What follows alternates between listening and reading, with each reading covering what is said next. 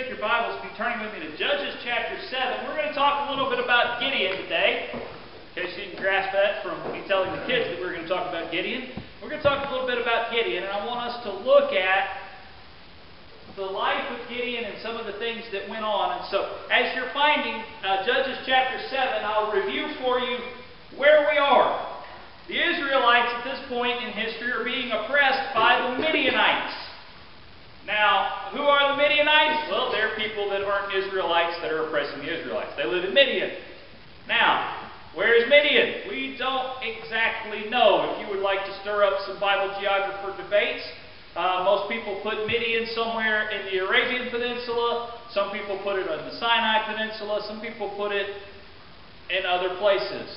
Probably the Arabian Peninsula if you really want to get there. But these are the people, actually they're distant cousins of Moses' father-in-law. So again, we have people that are related, but they do not agree with the people of Israel. And why have we gotten here? Because once again, after the life of Deborah, after 40 years, the people of Israel again did evil in the sight of God.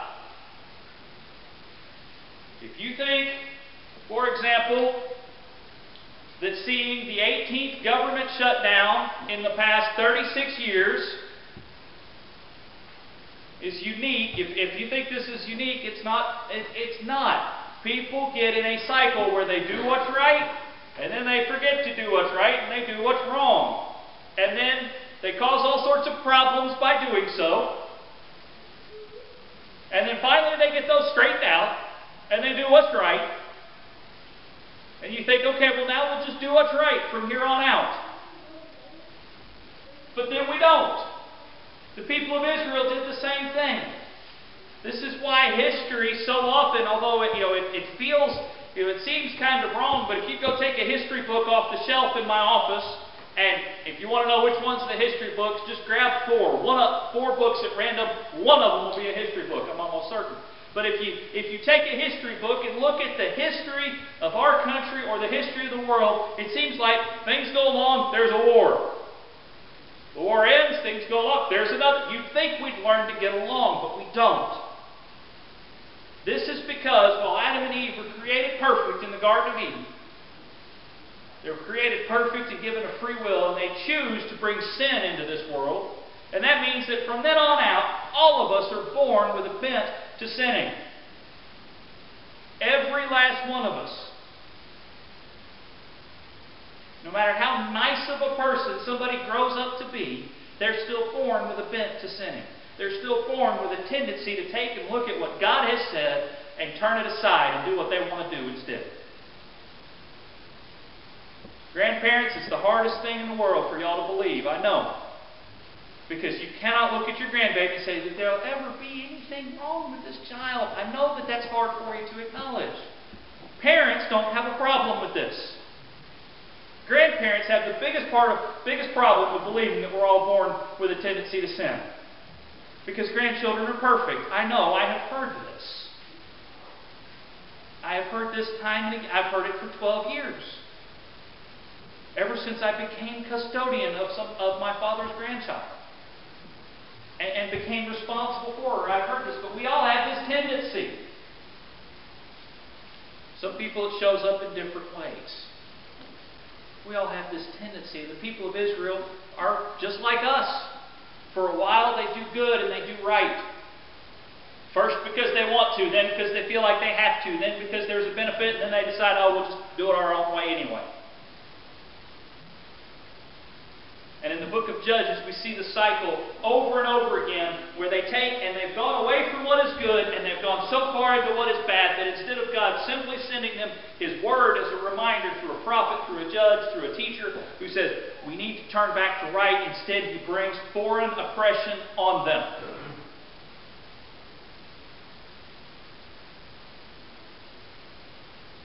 He brings someone from the outside to oppress them and cause them difficulty to remind them of what they're supposed to be focused on.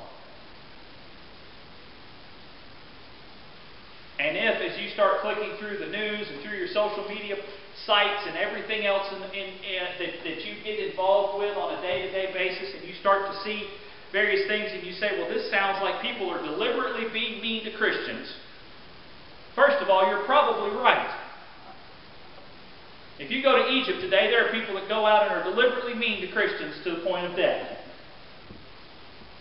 If you go to Syria, you'll find that people in Syria are deliberately mean to believers in Christ to the point of death. In China, they're deliberately mean to the point of imprisonment. And in various places in the United States, they're deliberately mean to the point of inconvenience. Because there are times that it's inconvenient for us as believers. And we get annoyed with this, but we need to realize that we have yet to see the persecution of Christians in the United States. I think it's coming. When you threaten a priest that you're going to throw him in prison if he shows up today to celebrate Mass with his congregation, which has been threatened to about 300 Catholic priests in the United States today that serve the United States military, then you're starting to go in that direction. We're not there yet, but we're starting to get there. When you start to see places like cities and places that don't have churches and where it's expensive to build, you'll have churches that want to get started, and so what will they do? Well, they will rent, because it's publicly available to rent, they'll rent a school cafeteria to have a church meeting in on Sunday. It's a great plan. Brings money into the school system. Nobody's using the school on Sunday. But there have been some cities and some school districts that will rent their cafeterias, they'll rent their facilities to anybody. You want to have a country western dance party on Sunday, as long as you clean up after yourself, they'll rent it to you. You can do whatever you want to do. But the one group they'll turn down are Christians. You can't have church.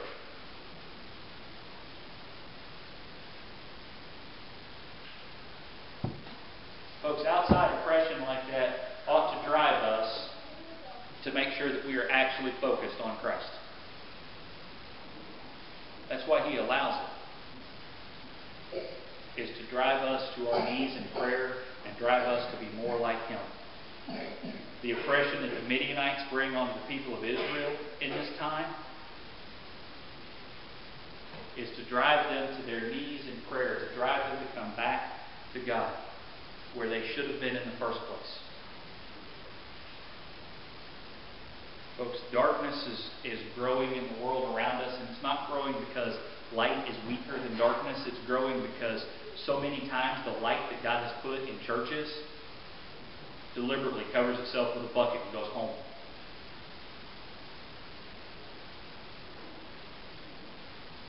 And we need to be careful about that. But that's what's going on. The Midianites are oppressing the people of Israel. God sends someone to visit Gideon. We're going to talk about Gideon and his encounter with God tonight. But He sends someone who commissions Gideon and says, raise up an army. We're going to get rid of these Midianites. No more Midianites. Now, the Bible describes the Midianites as having so many they couldn't be counted. There's lots of them. We don't really know how many that is. We just get one of those, oh, there's lots and lots and lots type of images. Gideon raises up an army of 22,000 people. Now realize this, if 22,000 can be counted, so many that can't be counted, there's got to be a lot more. Okay, Scripture has no difficulty counting hundreds of thousands, so a lot more is a pretty substantial amount. The people of Israel have a small force to face off against this giant enemy. And most of you have been in church long enough that you've heard of how God says, 22,000 is still too big of an army, let's cut it down. He says, if you're scared, go home.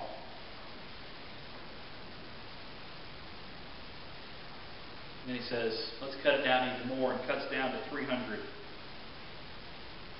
And He sends those 300 out into battle.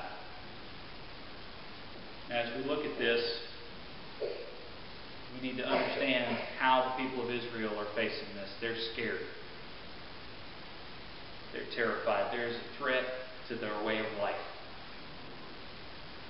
There is a threat to them, personally. something we need to understand is that so often the threat is really more against us personally than it is against the gospel. Folks, Jesus said that the gates of hell would not prevail against His church. The gospel and the message of the truth of the cross will never go away. It's a question of what happens to us and our involvement in it. But God calls out the faithful who are willing to stand and to fight. And at the end of the day, there's 300 of them. Those who are too scared to go home. Now, that does not mean that the 300 that end up remaining weren't scared. It just means that even if they were a little bit scared, they were still willing to stand. They were still willing to put their faith and their trust in God as they went into battle. We often try to turn this into a great hero story, that these are the 300 most valiant warriors. These are the Marines of Israel. These are the Navy SEALs or Special Ops. These are your Green Berets, but they're probably not. These are 300 ordinary guys who were able to, at the very least, take their fear and restrain it to the point to stand up against a horde, a whole lot more than anybody thought they could defeat. Folks, there are never as many faithful people as you'd like to have. You say, oh, it would be nice if we had this many people to go out and do this. If we had, if we only had 500 prayer warriors, if we only had 5 extra missionaries, if we only had an extra preacher, if we only had more Sunday school teachers, more children's teachers. Folks, there are never as many people who are willing to be faithful to what God has called us to do as we'd like there to be. There will never be as many people willing to stand up and be counted as someone who will follow Christ as you would like there to be. You say, oh, there's got to be, at my workplace, there's, out of the 20 of us, 18 of us always talk about going to church. Surely if it came down to standing for Christ in the workplace, out of those 18, all of us would stand up for that, and you'd find that only 4 do. Of all the parents and the kids that are involved in this activity, we all know each other from church. Surely if this activity takes a direction away from something that's God-honoring, we take a stand and turn it back, and then you find that there's not as many people interested in that as you thought there would be. Well, surely we've elected enough people who claim that they're Christians to the legislature or to the Congress or as president or as governor. Surely they'll take a stand and do that which is right for us. But then when you look for those who are willing to stand and be faithful, you find you don't need as big of a meeting room as you thought you did.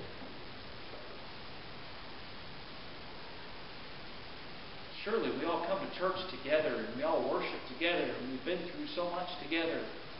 Surely we'd be willing to stand. And yet then we find when it comes down to it, when push comes to shove, as they say, we find that we don't need the giant bus to transport the faithful. It can be done in a minivan. That's where Gideon finds himself, and he's got 300. But then we see how they fight. They take those 300 and they divide them, and this is where we are in Judges chapter 7, beginning with verse 19. So Gideon and 100 men who were with him came to the outskirts of the camp at the beginning of the middle watch. This is basically the middle of the night.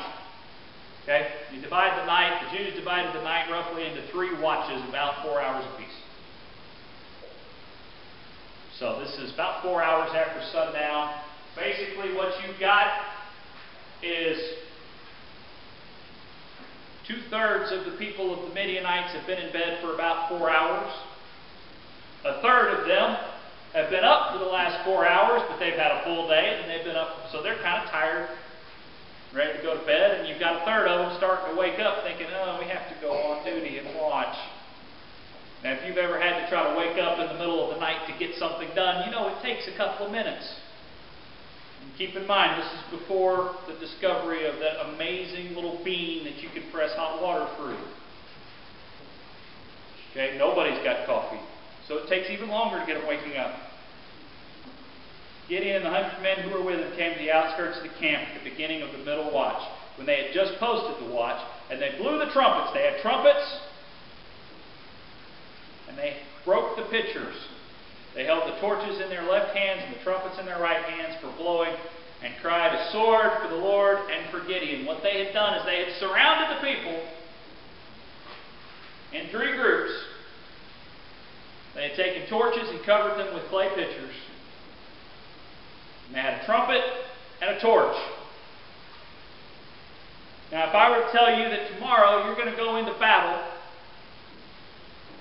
and here's what I want you to take: a harmonica and a flashlight. You would say, "I really don't think I'd like to go into battle following someone whose instructions are get yourself a harmonica and a flashlight." Even if I told you to get a trumpet and a flashlight, you'd be, "I don't think we're going into battle." At the very least, shouldn't we take a handgun and a bow and arrow? But they've gone into battle, and they've got a torch in one hand and a trumpet in the other. And you know what that means? They don't have a hand to draw a sword. They don't have anything with which to actually fight. It's a bizarre plan. It's the plan that God has given them, though. This is what God has said. And they shout out, "The sword of the Lord and of Gideon." Of course, they shout it in Hebrew, and we won't do that in here because I'd get it wrong and you wouldn't know. But they call out, "The sword of the Lord and of Gideon." And this wakes up everybody in the Midianite camp. And God strikes them with such a confusion that they destroy themselves. Each stood in his place around the camp, and all the army ran, crying out as they fled. And they blew 300 trumpets. The Lord set the sword of one against another, even throughout the whole army. And the army fled as far as Beth-Shittah toward Zerah, as far as the edge of Abel-Melah by Tabith. The men of Israel were then summoned from Naphtali and Asher and all Manasseh, and they pursued Midian. But they set the sword against themselves. They destroyed, the Midianites fought and destroyed themselves. Because 300 took their clay pitchers and their trumpets and had faith enough to fight. Now we come in our lives to a couple of things to think about. First of all, where is your faith? The people of Israel at this point, this army is gathered. And God's command is this: smash the pitchers and shine the light. Jesus told us that we are the light of the world. He also consistently taught that He is the light that shines in the darkness, and the darkness cannot overcome it. But we build so much around that light.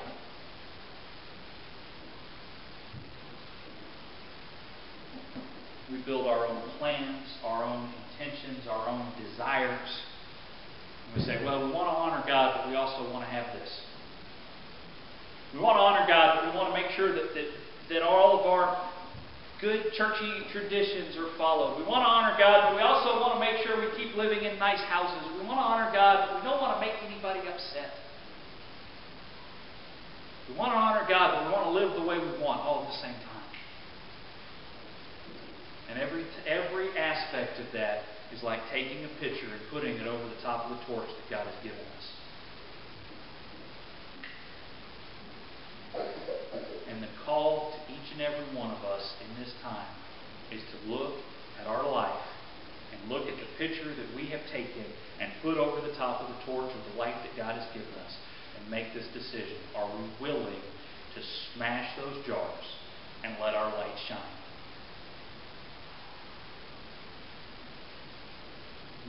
look at our jars and say, but it's such a pretty jar. I've had this for so long. I began to make this beautiful clay jar way back in kindergarten. That first time they brought the potter's wheel and we learned to throw mud on it and spread it out. And I began to make this, and I've had it for so long. In fact, people know me by my jar. They know by this stripe that I'm a person that does this, and they know by this scar here what bad thing I went through 10 years ago. They know from this crack over here the problem that I had, and then there's this hole that was drilled in years ago. And people know me by my jar. People recognize my jar. People, treat me special because of the way my jar looks, because of what I've went through, what I've gone through. Or people treat me special because they look at the fancy paint on the jar that covers all those scars. They see the way that I cover it up, and they see the way I'm always happy, and I'm always joyful, and I'm always at least faking it. Because nobody sees the roughed up parts on the inside. And we know each other by our jars. We want to be seen for that. Well, I was this and I was that. Or we say, well, I think my jar is too stuck to my light. It melted on there when that last relationship failed. My jar melted onto my torch when my kids turned and did something that I disagreed with. Or, this happened, and way back in my college years, there were things I did that basically stuck my jar to my torch, and I don't think I can do anything about it. I want to be just known. I'm known by my jar. But I want to tell you something. Standing for God in the midst of the darkness, standing for God in the midst of the world around us to do what is right, requires us to be willing to look at that jar and break it. Requires us to be willing to look at it and say, instead of my identity being my clay pot, my identity will be the light that shines through. And the shards of clay that I will leave at my feet will not be what defines me anymore. I will not be defined as the person who wrestled with this addiction. I will not be defined as the person who was the winner of this contest. I will not be defined as this or as that by the trophies on my wall, by the certificates in my file, by the record that comes up if you run me through the National Instant Check System. I will not be defined by these things anymore. I will be defined by the light that I shine for God. And I am willing to take my credit report, smash it on the ground. I am willing to take my beautiful investment portfolio and smash it and leave it on the ground and let the only thing that remains of me be the light that I shine.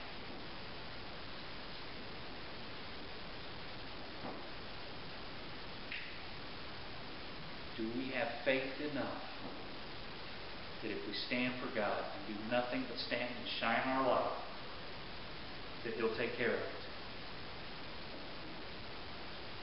Do we have faith enough that if we come together as God's people, as a church, and say, we're going to smash these? And I really wanted to bring in like a stack of clay jars and just make this a loud, demonstrative sermon, but I didn't want to clean up the mess. It's a mental picture. We're going to take this clay pot that we have put over ourselves and say, well, this is what we are. Smash it. And call out the one thing that matters to us, the sword of the Lord. You say, oh, okay, so are we going to get swords? You ought to already have one. For our struggle is not against flesh and blood.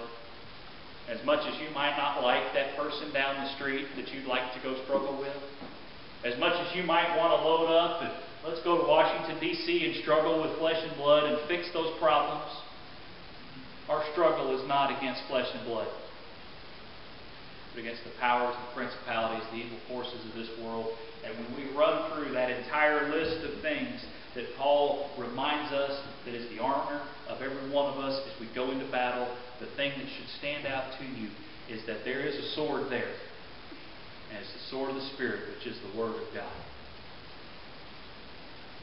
It is by the Word of God that confusion struck the Midianites. It is by the Word of God that this truth is proclaimed in this world. It is by the Word of God that we stand and fight. And that is what, when we shine our light, that we speak forth and shout forth into this world however we can. Clearly, definitely, and to the people that need to hear it. Which starts with every one of us and goes out into the whole universe. Everybody needs to hear that which is the Word of God as we shine forth the light of Him. The sword of the Lord. It's not to go out and be violent among people, but it is to go out and proclaim God's truth. That there is a God. That you're not Him, but that He loves you. That Jesus died for your sins, but He didn't stay dead. He rose up from the grave on the third day and ascended after 40 days, where He sat down at the right hand of God the Father, and all power and authority is in Him. That at the name of Jesus every knee will bow and every tongue will confess that Jesus Christ is Lord, to the glory of God the Father. And you can either accept that and do that now with all of the joy and gladness that comes with the release of your sins, or you can wait and do it later with all the regret and pain and heartbreak that comes with acknowledging that you've been wrong and that there's nothing you can do about it. The sword of the Lord, which is the Word of God, reminds us that we are to go and share the fruit of the Spirit: love, joy, peace, patience, kindness, goodness, faithfulness, gentleness, and self-control. Those are the things that ought to be the focus of our life, that we ought to be seeking to see produced in the way that we live as we shine our light on people around us. That we're to build up treasures for ourselves, not on this earth. If you were to show your treasure, if you would start with a bank statement, then you're building treasure in the wrong place. Your treasure ought to be built up in heaven, where nothing can destroy it. It starts with this: as followers of Christ, as the firm faithful who are willing to walk with Him, are you willing to stand in the midst of the darkness and break your jaw and be known more as a follower of Christ than as anything else? You said, it sounds like I would lose my identity. Nobody would know who I am. Well, I will point you to this. Everybody also had a trumpet. Now, I was a saxophone player, and so I kind of, haven't always had a great deal of respect for anybody that played a brass instrument, although trombone folks are okay. I would have rather the Scripture recorded that everybody had a saxophone, but they hadn't been invented at the time. Everybody had a trumpet. It said that they blew their trumpets and they shouted out. The Scripture doesn't record for us what tune they blew. And I think it's because of this. You had 300 people with 300 trumpets, and just like you would get if you had 300 trumpet players in this room and told them all to play, you had 300 different loud trumpet melodies.